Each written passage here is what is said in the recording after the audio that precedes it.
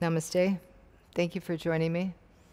Today we're going to focus on the neck, how to elongate the neck, how to support with the shoulders, and how to bring more awareness to what you're doing with your head, with your neck, and with your chest. Okay? So let's get started. Before we get started, if you want to learn the basics of Iyengar Yoga, I've designed a new course, Foundational Iyengar Yoga. This course is for you if you're a beginner, if you've been practicing for a while and you just want to deepen your understanding, or if you're a teacher and you would like to be more inspired, go back to the basics. So it's a 6-week course, 18 different classes, and you'll be able to go through at your own pace. You can find more details in the description box below. All right, so standing up, someone brought to my attention the other day a very cute meme. So the meme, leaning forward, head moving down, back rounding. The next little picture is a shrimp. So picturing a shrimp with the head down. So if you find yourself with your back aching, with your head falling down, just know that this head that's on your shoulders, supported by your neck, weighs a lot. So when you lean forward and you put all that pressure on your neck, those are only small vertebrae, and those vertebrae are taking the load of the weight of your head. So depending on whether you're like this, like this, like this, all of that weight goes here.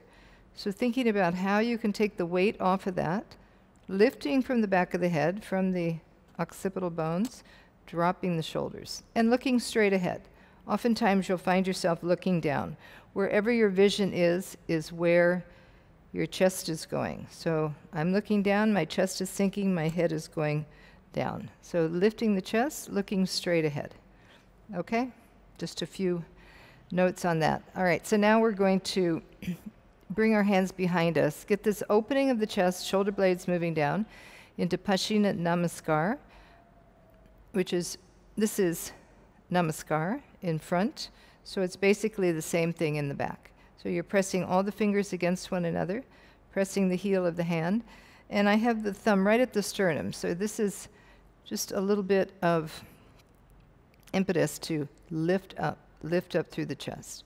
Okay, now I'm going to take the hands in the back, just holding onto the elbows to begin with. Standing in Tadasana, even on your feet, thighs back, top of the buttock moving down, and then roll the shoulders back. Lift up through the chest. So the front ribs are lifting up, sternum is lifting up. And then change the cross on the arms. Okay? So your head is lifting up. Remember those two bones? You can feel those bones. Lift those bones up away from the shoulders. All right, now you're going to take your hands behind you. So I take the hand and I reach it up as much as I can, and then take the other hand and slide the fingers up to meet the other opposite hand and finger. And then press as much as you can to bring all the knuckles against one another. The heel of the hand, moving the shoulders back, and then press into the hands. Press into the hands, lift up, stand in Tadasana, lengthening the back of the head, dropping the shoulders. Feel the shoulder blades moving down so that from there you can lengthen both sides of the neck equally. So you're not tilting your head one side. When I tilt, you can see one side is shortening, the other side is now shortening. So then you can start to feel pressure in your neck. So lift up, lengthen both sides. And then release, extend your arms down. All right, I have a tall stool here, which you could use a kitchen countertop, you could use the back of a couch, divan, you could use a chair. So I'll show this and the chair, just so that you know that whatever you have at home you can use. I'm coming back with my legs, so I want the thighs moving back, so as to lengthen the side trunk. And then I'm going to slide my hands and lengthen my arms, and just bring my forehead onto that end of the stool. Okay, so just resting the forehead moving the shoulders back, moving the thighs back. So that's one position that you can do. And then I'm going to bend the elbows. I'll walk in a little bit. So more of the arm is on that bench, and then I'll bring my forehead down. So pressing the arms down, opening the armpit area, and then I'm sliding the chin forward. So here, when I'm sliding the chin forward, I want to lengthen the neck, so not just throw the head back, but as I slide the chin forward, I move my shoulders back. So it's got to be this extension here, not just compressing here. So you're lengthening and you're moving. I'm pressing the arms into that top of the stool, moving the outer arms back, which then brings the outer arm to the shoulders, moving back, which moves the top of the shoulder back, and then I can extend the neck forward. Just make sure your feet are underneath your hips so that you can press back, move your hips back. And with that, I'm lengthening the whole side trunk, extending my chin forward.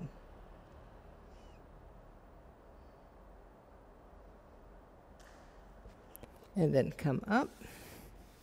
So here I've been lengthening, moving this down. So you're making maximum space in the neck. Okay, the next one, you bring your forehead onto that chair like we did to start with. You could have a blanket or something if you needed it. Move your thighs back. Lift the tips of your shoulders. Extend your arms back. You can also hold a strap if it's difficult to bring your hands together, or you could hook your thumbs. All right, lift your shoulders, move your hands back, and then lengthen the back of the head and move the tops of the shoulders by extending the arm.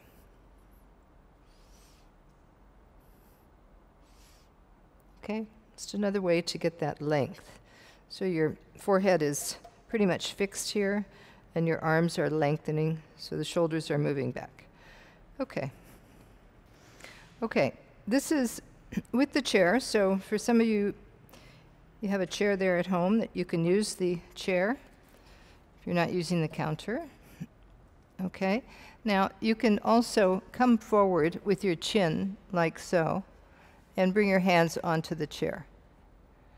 So here is how we did it before. Now I'm coming with my leg forward and one leg back. Back toes are facing forward. And then getting that curve of the neck, but moving the shoulders down, and then extend the arms back. Just keep the hands parallel to one another, lengthening back. Keep the hips moving back with the shoulders, moving the arms back, lengthen forward. And then come up. Parvottanasana, come back with the other leg. So first come into it, have your hands on the chair. Make sure you take that back foot back far enough. This hip is turning. You can use your hands on the chair as long as you would like, just to make sure you have support, even take the bottom rail. And then to bring the arms up, make sure you have the weight in your back foot, your front foot, you're balancing, and then extend the arms back. Lift the shoulders, stretch back.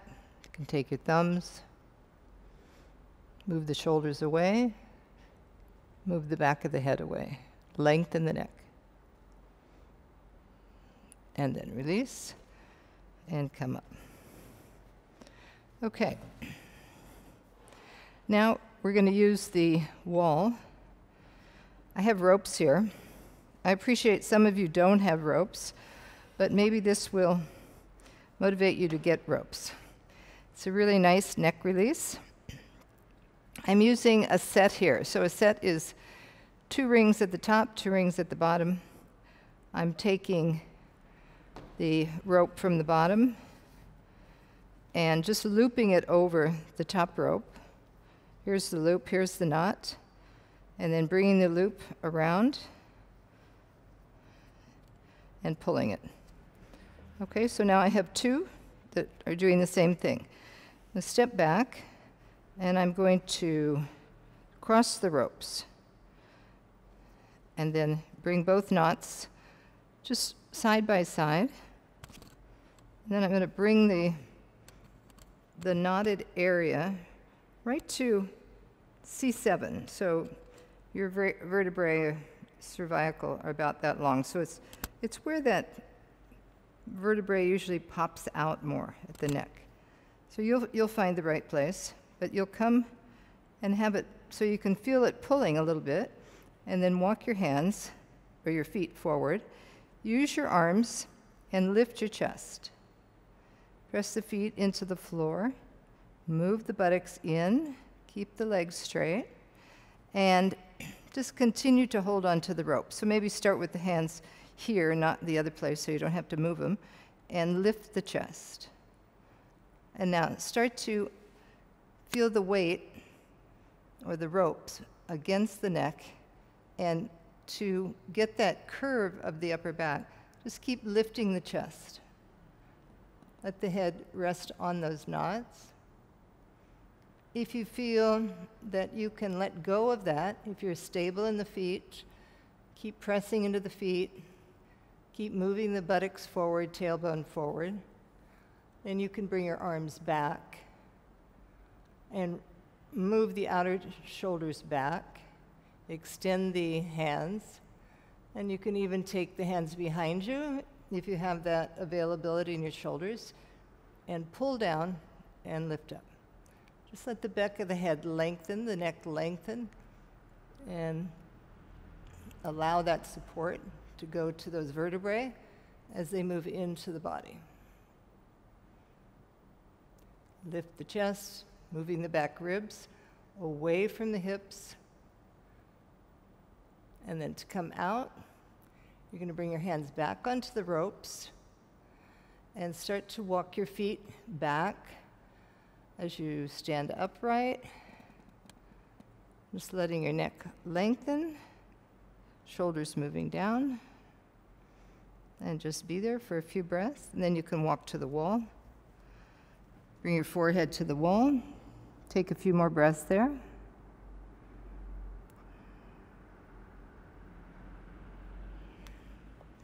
And then release. Okay, so as long as we're at the ropes, I'm going to set up for Shirshasana in the ropes. So headstand in the ropes. I don't think I've shown this on any other classes. I've taken one of the lower ropes and just drape it around that knot. And now I'm going to bring the knot into the loop and pull that. Okay, so now I'm ending up with the knot. Here, I'm going to take this around and just tie a simple knot around that knot. Now this is a pretty short rope, so I'm going to make sure I get as much that slack out of there so I can have as much space here as I can get. Some of you have longer ropes. My other wall ropes are a little bit longer, but this is a shorter one. So if you're tall, this is nice because your head won't be on the floor. Okay, I'm going to get 2 blankets. All right, because these ropes can feel, you can feel the sensation on your hips. I just take 2 blankets, and I have the blankets, and I just put them over the ropes here, which helps to cushion that rope as I'm going to be hanging from it. Okay, so the rounded edge is facing the center, and then I'll put the other one there, rounded edge facing the center. And I don't really need the rope for that part right there. That's going to go right around my hip. So I'll show you what I'm going to do when I get up.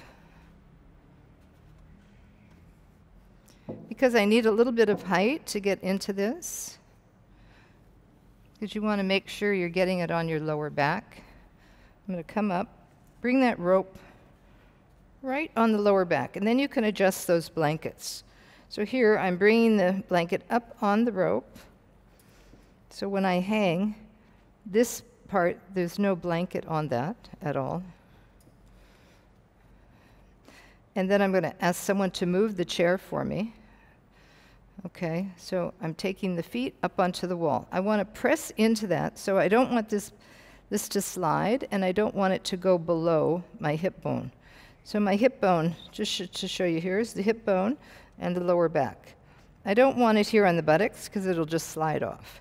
So I keep it right on the sacrum, the lower back, and I press into it. So now I'm pressing my feet into the wall, and there, because I've got so much pressure moving back onto it, it's not sliding. And you can just stay here, stretch your arms. So now I'm coming into the wall, walking in, bending the knees on the inside of the rope. So you can see my knees here, they're close to the wall, and they're on this side, the wall side of the rope. So I'll bend the knees out to the side, and then I'm going to bring my feet together, like in Namaskar. So the soles of the feet are against one another, and then I'll start to come down. And here, if you're feeling a little bit scared, if you haven't done this before, you can bring one hand onto the floor, so you can see, okay, the floor is there, the other hand onto the floor. All right, so you're feeling stable, safe. Move your tailbone up, move your buttocks up, and just allow the legs to hold you while you release down through the abdominal cavity, through the pelvis, through the chest. And then finally, you can just bring your hands onto your elbows and hold onto the elbows. As you do that, lengthen the outer arms, which will help to extend through that whole side trunk as you come down. So the feet are pressing against the wall. The knees are moving toward the wall, and they're being pressed with that strap. Middle buttocks moving forward, tailbone moving up. And just allow yourself to be there. So you can also, if you want to get traction, as much traction to the neck as possible, when you have your arms holding onto the elbows, you're still lifting your shoulders up. You're not letting the shoulders just release down and the neck to hang, or the shoulders to hang into the neck, but there's a slight lifting from the elbow to the shoulder. And then you can even take your hands behind your head, interlace your fingers, as if you were going to do headstand on the floor. And I have my thumbs right at those occipital bones, so I'm lengthening the neck, releasing the neck, which feels great. So if you don't have ropes, if you're somewhere where there's water, you can get ropes and have them made. There's all kinds of instructions online how to do this now. You can get hooks and have them placed in the wall. You have to make sure you have a carpenter come or someone knows what they're doing so they don't fall out. But it's quite easy to do, and you can have this set up at your house so that you can have this available to you at any time.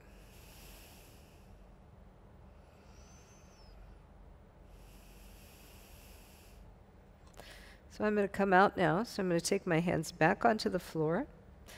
There's several ways you can come out. You can either, if you've been doing this a while, you can just lengthen the arms down and straighten the legs and bring one leg down at a time.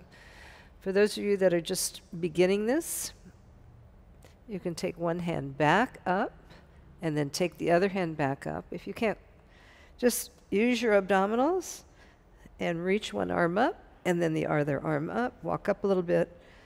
What do you do now? So you're going to turn your feet, press your feet up against that wall, and use the momentum of the feet pressing to straighten your legs. Okay? So taking your hands up, press the feet, straighten the legs, and then walk your feet together or closer. And then you're going to just start to walk down the wall. And if you have a stool there or a chair, you could have a block bring your feet down onto that. Now, I showed with the chair. I'm going to show you with, it's a little bit, because this is a high rope, this one's a little bit more difficult, but if the rope is lower, it won't take you as much to get up. So I have to really bring my feet up. I can bring it onto the hook, but I have to pull with my arms and then lift up, and then I come up, place that blanket, and then go through the same that we did earlier. Okay? Now I'm going to show another way to come out. So I'm bringing my hands onto the floor. For those of you that have been practicing a while, that are doing handstand, press the hand down, and then start to straighten the legs. Keep the feet around that rope till you're ready to come down. So I have the full weight on my hands now. I'm going to take the feet out.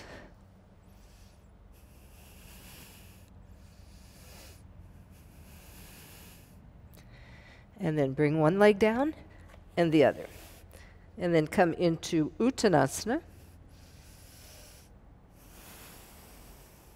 Let your head hang. Relax your breath.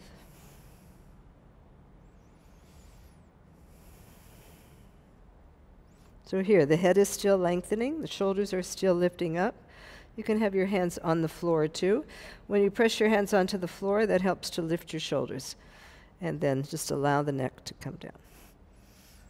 Okay? And coming up. All right, so I have a chair. I'm going to show this twice. Once with furniture you have at home, and once with furniture I have here. All right, so I have a chair, and I have a sticky mat on top of it. All right, and then I have the mat placed against a wall with a corner. All right, so I want to be able to get the same curve of the neck in Ardha Chandrasana. You could do this in Utthita Trikonasana as well. So I'm going to bring the foot forward, and I have a block there. And you have to just measure your distance. I've already measured to see where I need to be. I have the hand on the block, so you can position the hand underneath the shoulder.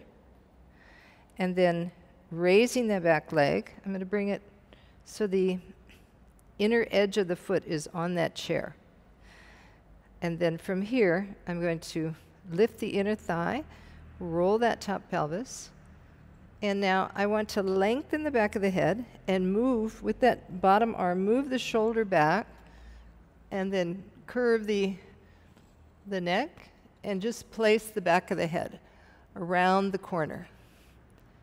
So still moving the shoulders away, press the bottom hand, move that bottom shoulder blade into the body, and then look back, look up. So remember how we had the chin on the furniture, and we slid the chin forward, and then look up, look back.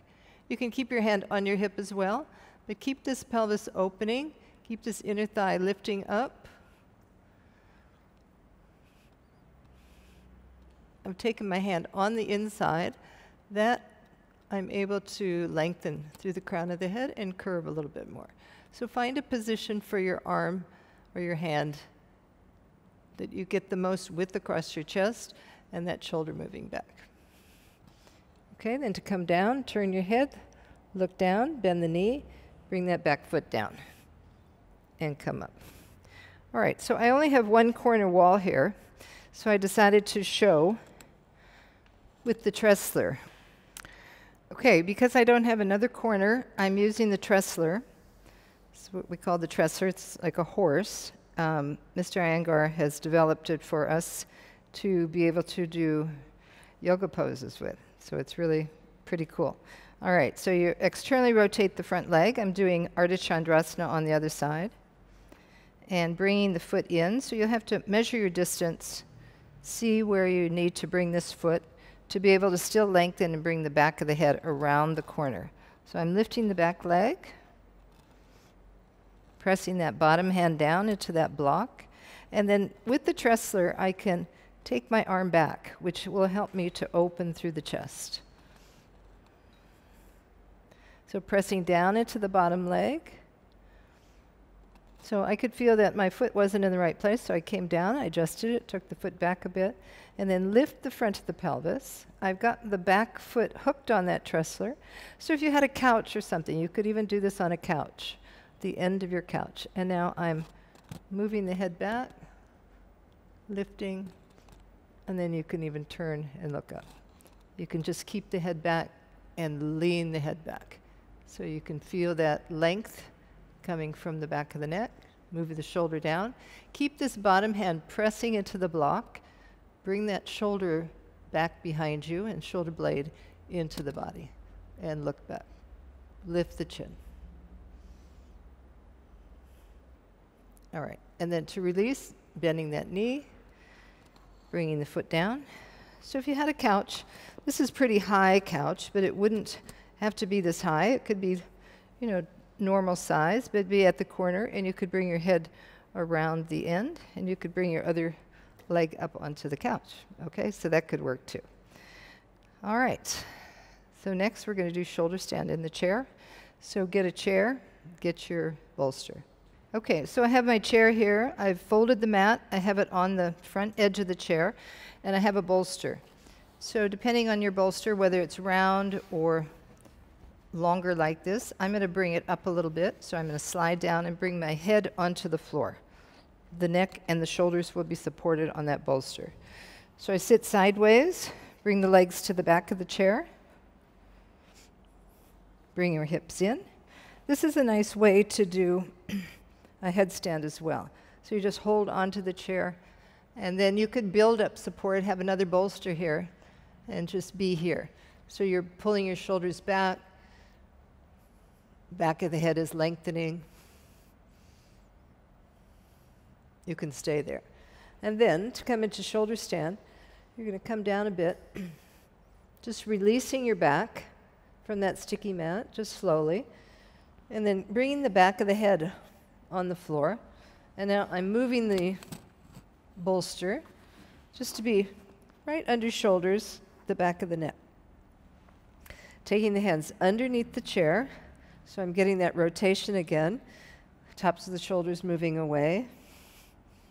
And here I'm bringing both feet to the end of the chair, releasing my hips so I feel more weight in my shoulders. From there, pressing the shoulders down, lengthening the neck. And then you can straighten both legs. Keep the legs active. Lift the chest. So you're allowing the shoulders to release down. Back of the neck is long. And you can just adjust. See where that bolster is. Maybe you want a little bit more on your neck. So I'm going to bring it up just to show you, because we've been working with lengthening the neck. So now the neck is completely supported. Back of the head is supported. And then I'll take my arms back under. If the arms don't fit under, just hold the sides of the rail.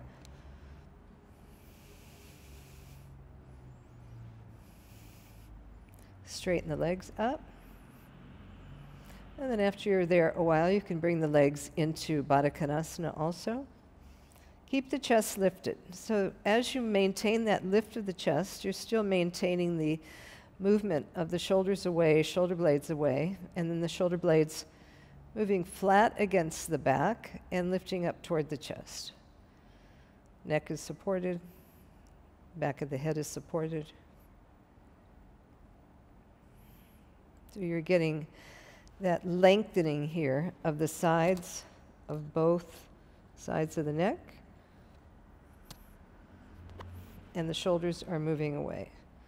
So it's a nice release for the neck. It's a nice release in all because you're in a inversion. I'm just taking my feet back down to the chair now. So this inversion is helping to get that length again, and all of the internal organs are able to release downward. All of the inversions are good for relaxing the heart and bringing just a quietness to the whole system. The parasitic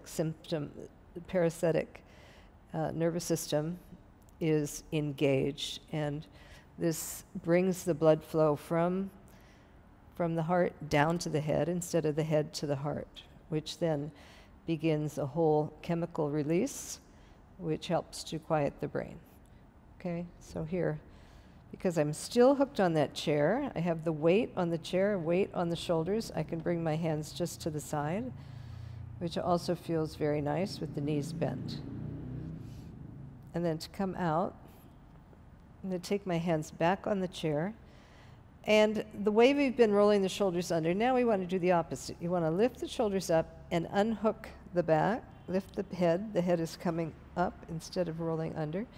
And then just start to slide down. Keep the head lifted so the hair doesn't get pulled. And then finally, just release down so that your hips are on that chair. So this is a little high, so I'm going to take that bolster away and just let the legs rest on the chair. Okay, you can even take the bolster and bring the bolster onto the abdomen. Let that weight just help release the abdomen. And here you've got the back of the head lengthening, shoulders moving down, and the arms moving to the side, so that the floor is giving you the information about your back. Feel that the shoulder blades are flat, tips of the shoulders moving down. You're getting that whole rotation, like when we brought our arms behind us. So still, you're maintaining that direction, and then with that, you're lengthening the neck and with the head completely supported. Now, if the head was moving back like this, I've shown before you take a blanket, just bring the blanket under the head to raise the head up a little bit. Okay? So let's have this be our last pose here, Shavasana. So stay as long as you'd like.